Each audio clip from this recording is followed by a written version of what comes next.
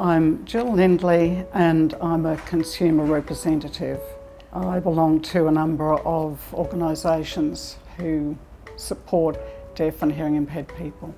It particularly, I think, occurs in situations such as when you're in hospital or in that sort of environment, when you know it's important that you hear and understand, and it can have far-reaching consequences. It can make a total difference if people get my attention, face me, speak clearly, not too quickly. It makes the difference between whether I hear and understand and